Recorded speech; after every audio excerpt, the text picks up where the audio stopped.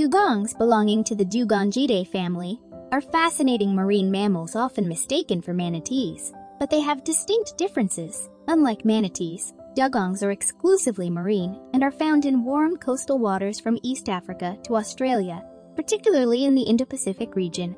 Dugongs are notable for their streamlined bodies, flaked tails, which are prominent in males. Breeding occurs throughout the year, and female dugongs nurse their calves underwater.